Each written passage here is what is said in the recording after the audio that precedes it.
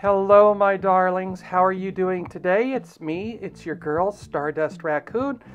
And today I wanted to show you just a few pictures of what's happening to me as I transition. So I wanted to show you some actual real photos of me when I started my journey way back in May, all the way up to just last week. So thank you so much.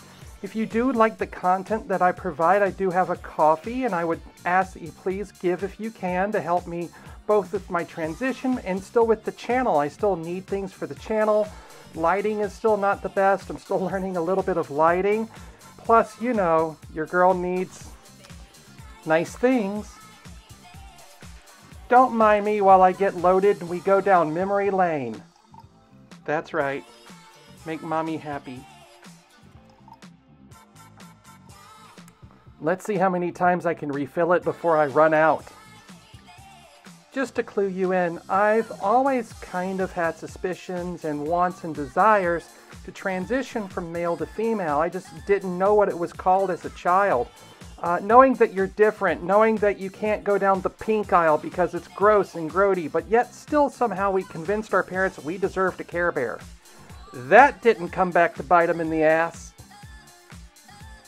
However, back in April, a friend of mine from high school and then college, and we've been lifelong friends at this point, came to where I live in Orlando, Florida, and decided to take me shopping. Until then, I wore very baggy clothes. I still am, but I was more overweight than I am now. We ended up at the outlet malls here in Orlando. So instead of just pink shorts, your girl walked out with a couple of pairs of skinny jeans that she didn't know she needed, but we definitely knew she wanted. Thusly, where else would I wear them except out and about? And it was so liberating. It was so nice. At that point, I had been talking with people online. I have my really good friend Fresca Husky. Hi, sweetie. My other really good friend Stripe. Hi, Egg Mom. And so many wonderful online resources and friends that had encouraged me and I had told my wants and desires to help me. On May 20th, that I decided to go to the doctor. I made an appointment at the local clinic for May 23rd.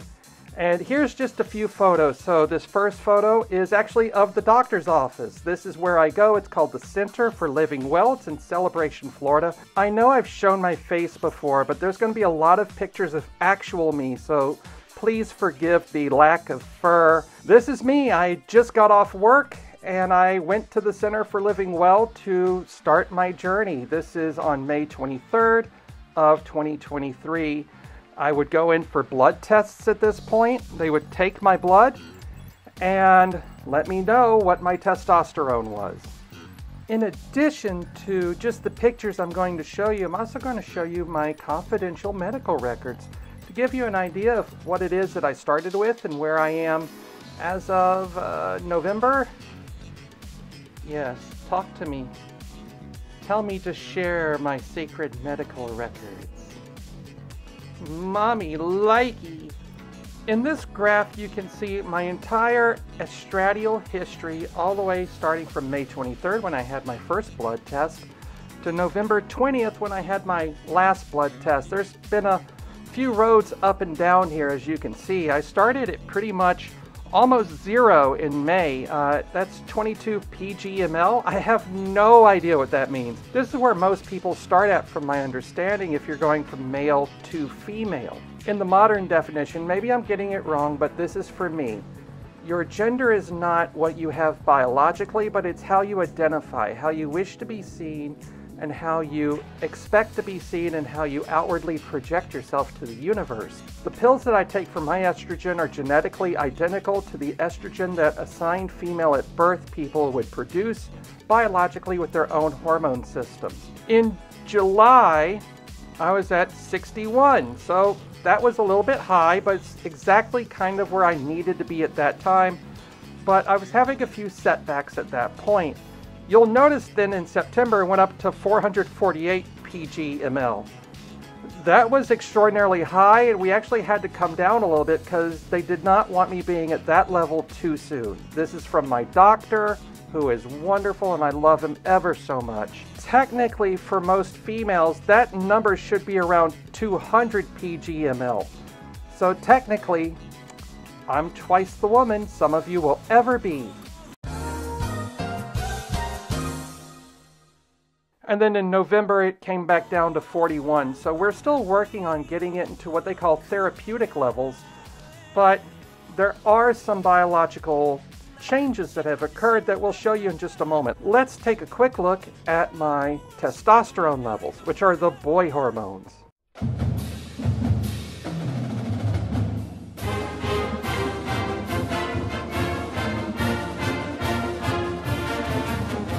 Things are not going the way that we had hoped. On May 23rd, when I started my journey, I was at 430 pgml. July, it had actually gone up. I'm taking an androgen blocker called spironolactone. We started at 50 milligrams back in May, or June when I started taking it, and my testosterone went up. Things got real weird in the house, I'll put it that way. Yes, tell me more of your secrets.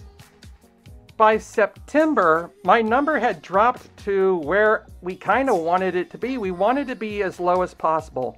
That way, the estrogen can do its magic and begin reshaping my body, and more importantly, my brain and my hormones and how I perceive the world and how I interact with it. Unfortunately, by November, my testosterone had gone up. I had noticed that my boy urges from July to September and October had radically decreased. But by November, the boy urges were back. I had more private time daily. The internet is really, really great. I didn't really enjoy it, to be completely honest. I kind of liked not having boy urges.